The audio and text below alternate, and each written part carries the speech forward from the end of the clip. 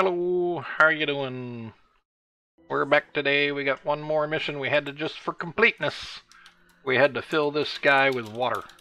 So what we have here is instead of that super light cargo bay with nothing in it, we've got I think it is nearly 10,000 liters, since a kilogram is a liter. We've got a good bit of water, but it's still only 55% full, which unfortunately leads to some sloshing around. So we had to, move the rockets more outboard to line up our center of mass, and it still kind of tilts a little too far forward sometimes. But anyway, we're going to start it off real quick. We're going to go for a flight, and then stay tuned, if you will. We'll talk about some other interesting stuff, and we'll do a little compare and contrast to some aviation standards. We'll make it the most esoteric vertical market live stream there may ever have been. But we'll start off with flying, because everyone's here to see something fly, right? Or crash. Crash. I do not want to see crashes. We're trying desperately not to crash, that is true. We don't want to spill all this water. It costs a lot to get the water to the surface. Hi, everybody. Hello. We do a lot more wobbling. You'll see everything is a lot slower. Because we have... And we're only going to go to 1,000 feet. And we're going to go 1,000 meters up. We're going to coast and flop over and land. We're not going to try and go somewhere distant. Because even though this is the dual-engined Centaur with two RL10 engines at 109-ish kilonewtons each, that's a lot of heavy water. 10,000 kilograms. How far is it going to go? Of water. Well, it can do the hop, but it's going to have a lot harder time. You'll see it. It just generally moves slower. Alright. So we got everything dialed in, and we're literally just going to take off upwards. This is my usual hopper test sequence. I don't normally take off over to the moon base. That just slows things down. So you see he takes off half decently. Huh? Not too bad a speed. Let's see here. We want our velocities. It thinks we're docked because I actually put the command pod on the docking port, even though the command pod's this big. It's almost a little person-looking thing. Almost. Ish. Our little guy here. Alright, come on down to 1,000, will ya?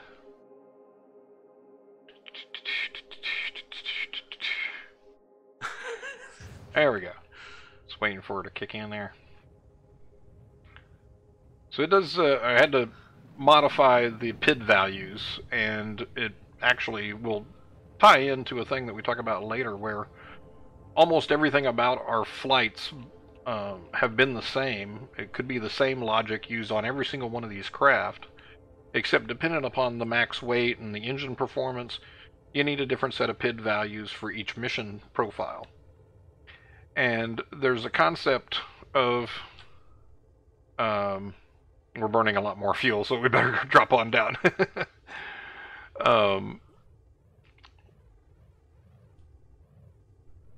There's a concept of a table-driven program, which is to say a table of values for different stages of flight, and those would be the different values for your PID controller for different stages, or depending on how much mass you have. So much of space has been one-off missions, that everything got just coded to meet the mission, and not coded in sort of a generic fashion to deal with all sorts of unexpected situations. Because they knew you were going to be on the moon, you weren't going to be in a place that had more gravity than the moon for some reason.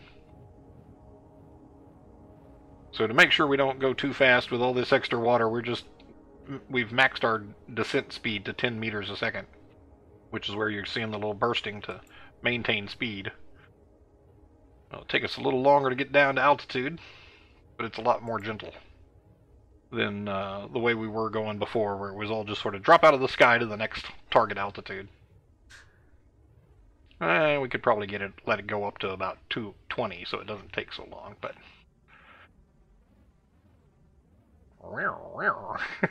seems to be a little bumpy. That's interesting. There we go. Now we're getting there.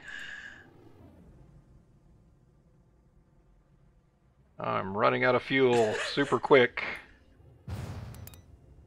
Oh. This ain't good. I must have left the poor thing. Oh, quick, quick, put out the landing gear. Ah! Oh! Oh, dang it! Wah, wah, wah. This is what happens when you can't programmatically control your roll. Slow your roll. I can't. Slow your roll. I can't slow my roll. That's the problem. This is just going to sit here and wobble back and forth like a crying little baby. You crying baby spacecraft. Look at him. Look at his little nozzles go. Wee, wee, wee. Alright, anyway, enough of that. That did not go the way you planned. That did not go I'm well. assuming. No, that was not how it planned. But that's one of the problems I've been having. Anytime you try and do a quad landing and you're on a downhill, well, you start getting more and more nose down until it registers that you're under the cutoff height. So in any case, we'll try her one more time, just for giggles. And then we'll get into some of the other stuff I was alluding to earlier. So, it's a little interesting. I thought it was going to... Oh, well, isn't that fun? Just jump into the sky for no reason. I don't know what... Actually, I do know why that is here. Why did it do that? So, this is an issue I've had a couple of times in when I rearrange the rocket and move the command pod around and so forth. That the command pod itself gets placed above the ground. And you want the command pod to have all these values of 0, 0, 0, so that when it puts you on the planet, you're sitting on the ground. If your Y position is, like literally if you do this, then you start off 4 meters above the ground and you fall. And then you bounce off the ground, apparently, and flip around, do acrobatics. But anyway, sometimes that will get tweaked. And it seems to, for some reason, it just leaps up from 0 to like 4-ish or 5-ish meters. And then you start doing that little... they drop you in as you design the craft. And so gravity ensues and you bounce. And so anyway, there we go. That's better. So get him back locked on to target. 1,000 meters. You ready? 3, 2, 1, go. Here we go again. One more try for a soft landing. Actually, we'll try and take him over to a flatter area. I think that's what we need to not land on this sort of hillside right here. Whee! That's pretty. Yeah, I love the way the look of the sim is.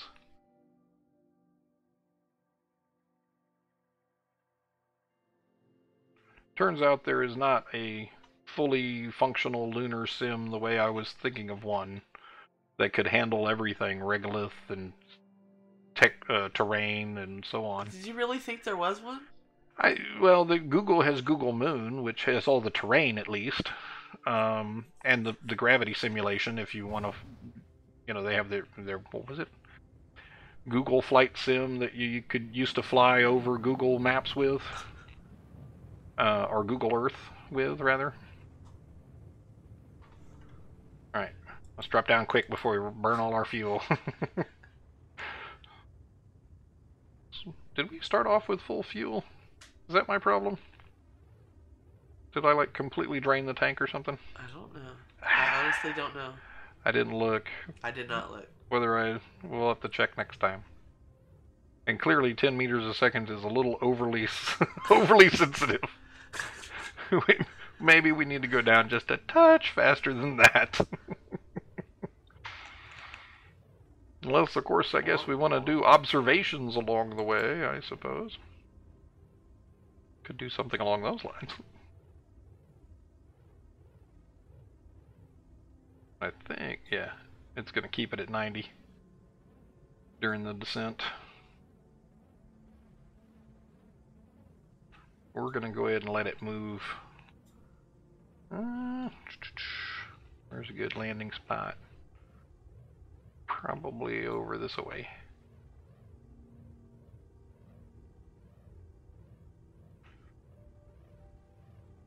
Doing good. Luckily, the quad tanks, the lander tanks, have their own fuel. The tanks, of course, the tanks have their own fuel. The lander thrusters have their own fuel tanks, separate from the main lift tank here.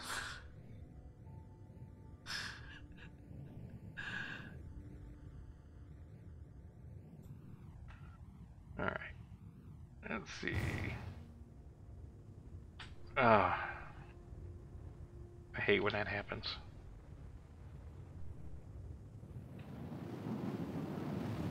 Doink.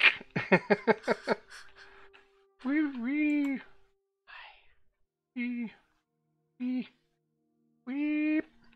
All right, yay! Not so soft touchdown, but not even close to soft. Not even close to a soft touchdown. But I've got so many parts in. This is one of my most complex rockets as far as part count. So, but really, it's just all that extra mass of water makes the thing unwieldy. And as soon as you know, especially because I think they're actually taking into account the horizontal position.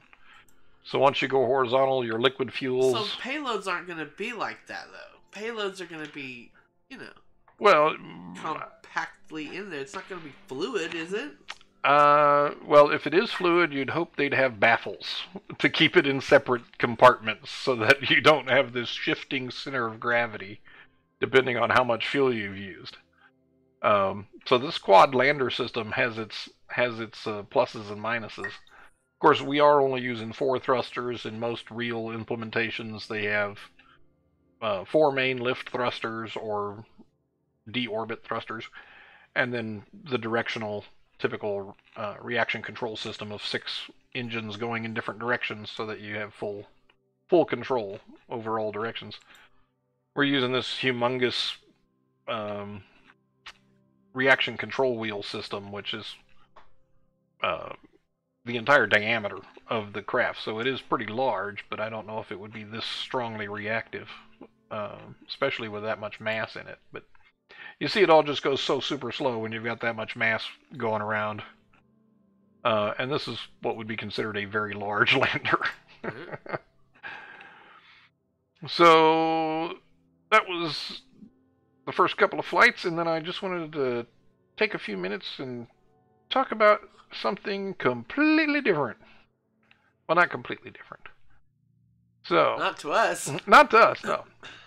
So let me just rearrange the windows here a little bit, and I want to give you a taste of the engineering side, or the engineering standards side of aerospace. And let's see, here we go. Yay! It worked. I got both of them up, and I'm not showing the OBS Studio in Infinity Mirror style. Infinity camera style.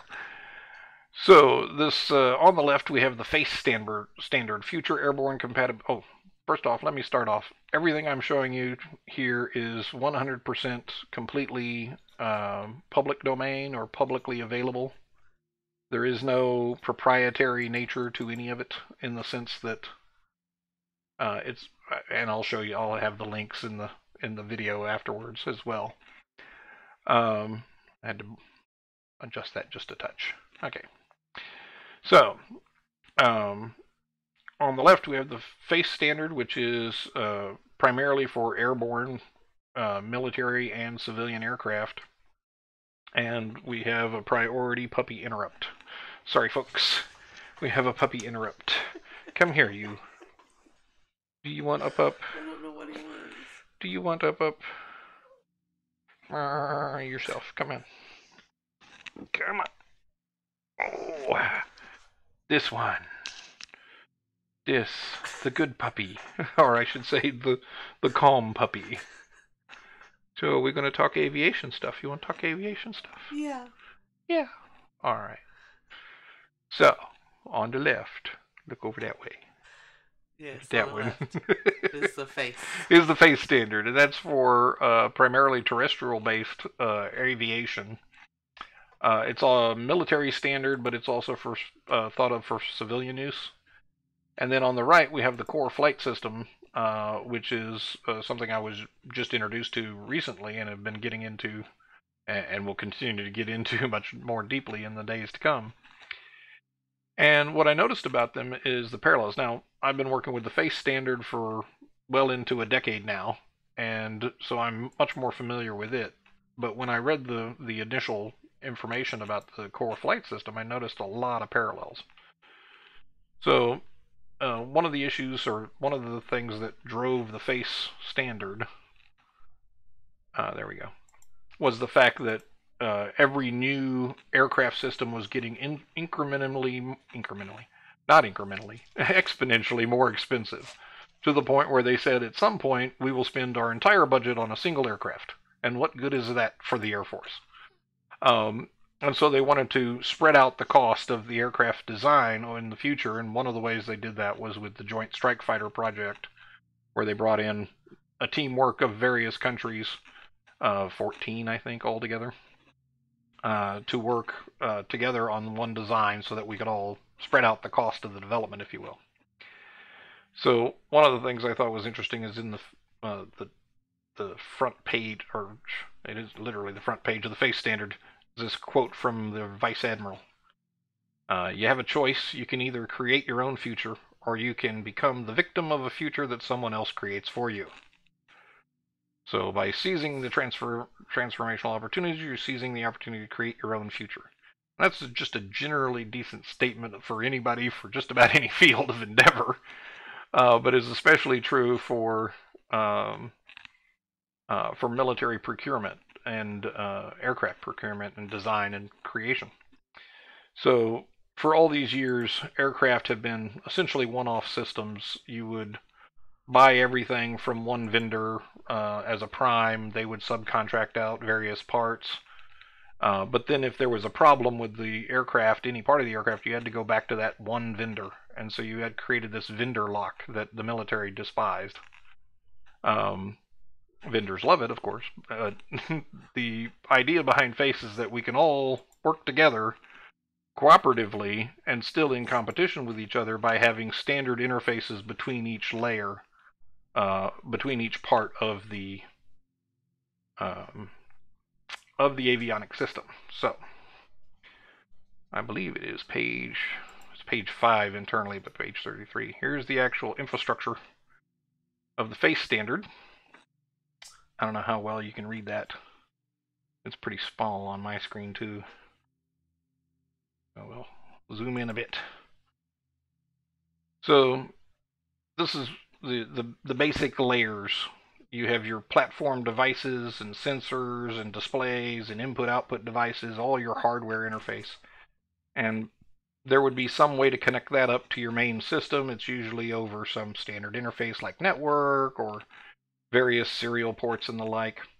Serial ports, for all you millennials out there, is how we used to connect to the internet at ridiculously high speeds of 115.2, 9600 baud, which are still being used. In fact, Mil Standard 1553 isn't all that terribly fast either, relative to Ethernet anyway. And then those various hardware device drivers would come in through various I/O segment, get into your platform-specific segment. That would be everything that's specific to that hardware, board, the chip, the board support package, all of those kind of low-level things. And then the idea was that you could separate these layers, that you could have a transport segment that communicates between different systems and then a portable component segment that would then be something similar to apps in an app store. They basically saw the iPhone or the Android model, and they said, if we could do that with avionics, then the military could buy stock off-the-shelf avionics from the commercial world, which have been flight-proven in a lot of different aircraft, and then just add their secret sauce and not have to build everything else from scratch. Turns out the same basic problem happened in space. We had a whole lot of different spacecraft, and we had the same kind of issues, except in this case you're dealing with low Earth orbit, medium Earth orbit, geosynchronous orbit, and deep space. You got radiation issues. Size, weight, and power is a concern as always in aviation and aerospace. But you have even more limited memory, processing power, a requirement for autonomy and fault management because you can't bring it back into the shop, generally speaking. Big satellite telescopes aside, very few things get in a maintenance checkup while they're in orbit. Space station, I guess, would be the other one. So in the space world, they said, let's do, well, I don't know who inspired who exactly here, but I think they were all sort of parallel. So kind of an example of parallel invention across two very similar fields. So much like ground-based aviation, flight software for space can't be blue screening on you. It's got to be very reliable. It's got to be able to reboot itself if need be, things like that. It's got to be real-time response. So this block diagram is an example telescope. Well, it's called an observatory. That could actually be anything in space that's doing any kind of sensing, and not necessarily photo observatory. So you have your various instruments, infrared cameras, visible cameras, things like that. You've got your communication buses of various standards, RF down, or your telemetry, your transponders and transmitters to go through your high gain antenna. Your high gain antenna has to have gimbals in order to point in the right direction. You've got your station keeping rockets, your inertial management units. And then over here is all of your propulsion side. You've got your what amounts to a plumbing diagram of rocket nozzles and fuel lines and so forth. And that propulsion comes to a set of propulsion stages, a lot of these stages that we've seen in the game. So I noticed this, they have, you can't really see it, it's called vehicle separation wires, these little wires down here on the bottom. And essentially, those wires are what's broken when you stage each part of the rocket. And that's how they confirm that you've broken away that stage.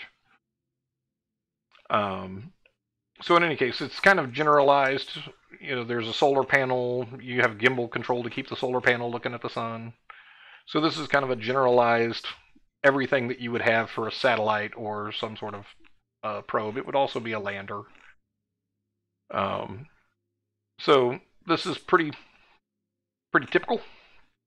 And then there's some greater details. I won't quite get into all the various details at that level. I just want to get into here.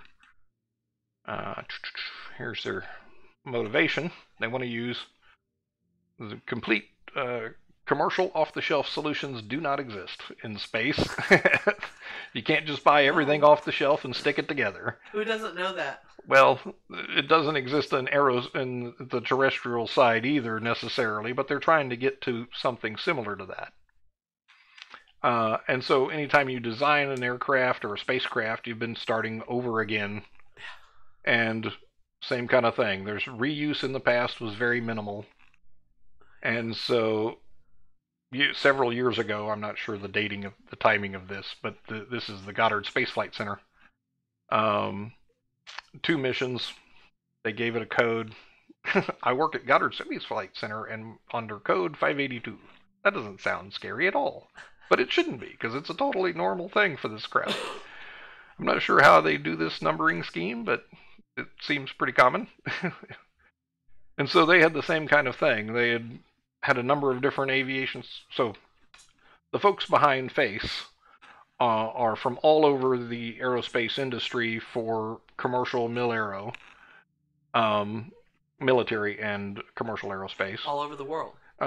Well, they started off U.S. only, and I believe they're opening up to well, the standards are open to anyone, but the meetings were restricted to U.S. citizen only. I think just because of the fear of some chit-chat chatter that might happen that they didn't want to just accidentally get out.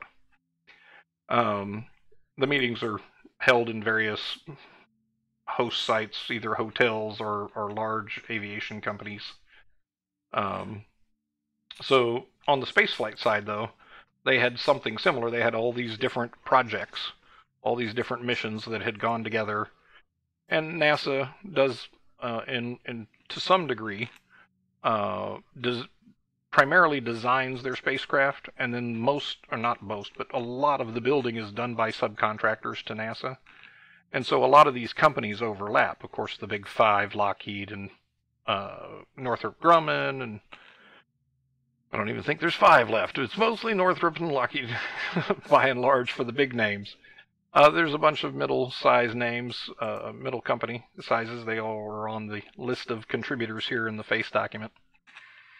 Some 140-ish, I think, companies were involved in the development of the FACE standard.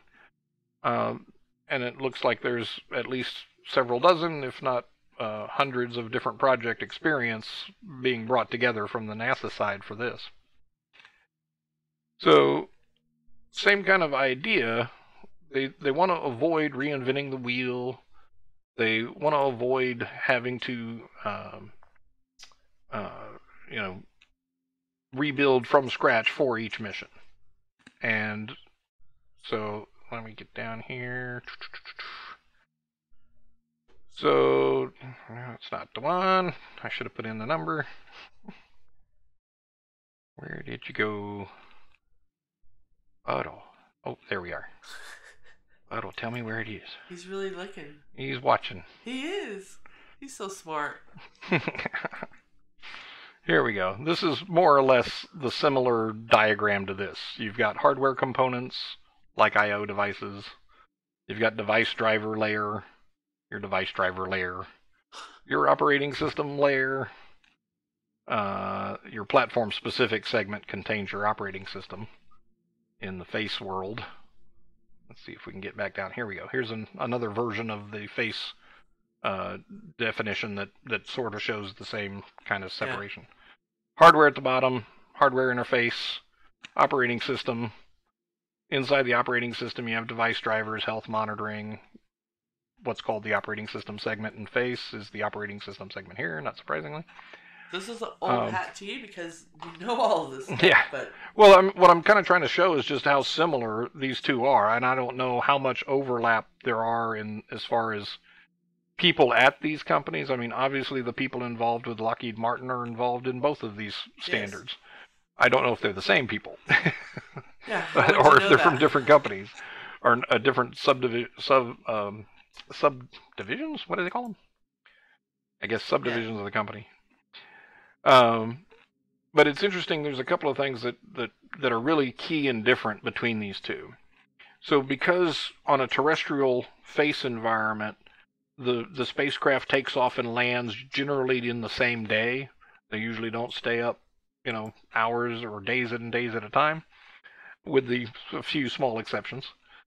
So you have a chance to get to the hardware. You can turn it off. You can reboot it. You can change out software in the device. And for security purposes, you want that to be locked down once it leaves the lab and stay locked down as long as it's in the field. And so while you can have a system in the FACE environment that allows you to load a new program on the fly, it's not typical. In fact, almost all of these layers are different libraries that are all linked together into one amorphous blob, as the space people call it, which is the one final executable. These aren't necessarily separate programs running on the same machine. They're all linked together into one program. On the opposite side, you have space systems that are going off into space, maybe never to be touched again. And so you have to have dynamic upload of new code if you want to change the mission, take adjustments based off of how good your engine performance was in space. You didn't fire your engine long enough, your orbit has changed, you want to change the program. So they have to be able to accept dynamic loads, if you will. And because of that, I think this CFS system is much closer to what you would see on your Android or your iPhone device, where you go to the App Store and you say, I want to download telemetry for a telemetry read-write module that handles all the radio calls to send and receive telemetry data. You can just grab that from the App Store and bring it in, and you can actually dynamically load it and debug it with earthbound simulations of all this. They actually have simulations on the CFS side. They have a simulation that's Windows-based that allows you to test out and interact with everything. And as long as you talk to these sort of light blue layers up here, these middleware layers, as long as you're talking to those, then what you write for Windows will run on your embedded target, which is usually some PC 104 board or maybe a PowerPC system. So I just thought that it was interesting how well or how closely these two, how similar these two systems are, but really they are trying to solve the same problems. How many times there's in this project they mention at least 3 lander programs: Morpheus, Lunar Testbed 1, I think it was called, I'm forgetting now, and one other 4-legged, 4-jetted, I guess Morpheus had 1 center jet, but retrojetted style landers. Several of them have been made from this same framework, and generally with under 1-year deadlines. So it looks like a very good framework for starting your own systems and building your own systems up. And one of the key issues, of course, is you want to, here we go, here's another set of layers, application layers, and where they actually mention some of the operating systems. So here's another parallel. POSIX is one of the acceptable OS levels inside FACE as well. In fact, that's one of their primary recommendations. And VxWorks is also a real-time operating system that is used on both layers. Then they get into some of the gory details about what type of board and operating system are combined and so forth. So I don't want to get too far into the weeds. I probably already am. Yes, you kind of are. Kind of am already. Yes. But it is kind of interesting just how closely these two compare to each other, both in general needs and in the proposed solutions. I think one of the primary differences is that the space side is all on GitHub. It's open source. And FACE is actually almost all standard, not code. So what FACE was out to do was to create this standard that everyone was used to, in that they would say everyone's going to use an operating system that operates to the POSIX standard. Here's all the POSIX APIs, which ones you can use, which ones you can't. And over here they said everyone's going to talk to the operating system using an abstraction layer, so that those calls are always the same, and what you actually call on the underlying operating system is handled by these OS abstraction layers, which is very common actually. I've seen this in several different companies trying to have a runtime on multiple hardware. So anyway, I didn't want to get too far down the line. I think I already talked longer than I expected. But you know, when you start getting geeky on it, there we got into this. So they talk about each section of the extra services. So there's a whole build environment on this side. On FACE, they do have a Windows or a Linux example called Balsa, which is a code-based example of all of these layers talking together. And I'll include the links on the video for all of this. And here we go. So this is where the rest of this is pretty much API lists for each layer. There's software bus, which is how you communicate between one application and another. Talks about how the structure Just is. so you know, no one else on this earth understands all of this like you do, and no one gets excited like you do. Bud. Do you understand me? Bubba does. Do you understand me? He's watching. Whatever, just feed me. Feed me, keep me warm. I like it. Alright then. It's all a bunch of little bright blinky lights. Blinky lights rule the world. Yay, blinky lights. Alright, well now we're definitely going off into the weeds. Yes. Alright folks, well, thanks for that. I just wanted to kind of give you a touch of what's involved when it comes to avionics software standards, and if you want to start looking into designing your own spacecraft control systems and using the CFE or the CFS rather, it's freely available and pretty easy to set up. FACE is certainly not something hobbyists get into. This is pretty much only professional mil-aero folks will get into this complicated of a standard just for fun. But CFS looks like it might be interesting as a way to sort of extend the game, just like the Complex Rockets group is using the OpenMCT, which is much like we were using the charting software. But it's the NASA open source telemetry package for your spacecraft. And this is the open source infrastructure for the code on your spacecraft. So, anyway, if you have any questions, you want to see more, maybe you want to talk about it, just feel free to drop me a message on any of the various platforms. And you tell them this time. Like and subscribe! Like and subscribe! Alright, folks. Thanks for putting up with me tonight. We'll see you later. Bye! Bye!